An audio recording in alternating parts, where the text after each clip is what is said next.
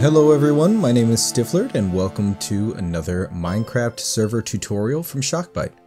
Today we're going to be talking about how to change the number of player slots that you have available on your server, and we're going to get started right now. First thing that we're going to want to do after we head to shockbyte.com is select the control panel in the top right corner. You can also get there by logging in. Then we will select servers.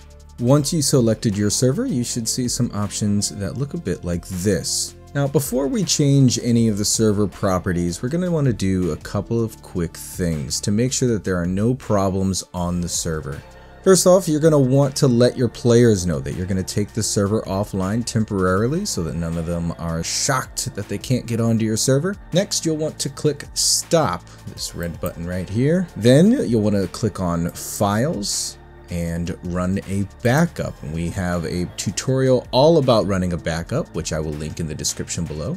Once you've got your server stopped and your files backed up, we can make a change here to the player slots. We have some recommendations on the number of player slots that you are going to want to have based on your server size. I will leave a link to that in the description below as well, and you can take a look and see how many player slots you should have on your server. But if you'd like to increase or decrease the number of slots, it's very simple. You just change this number here from 20 to 40 or 30 or however many you'd like. Now that we have chosen 40 player slots, we're going to scroll down the page and click Save.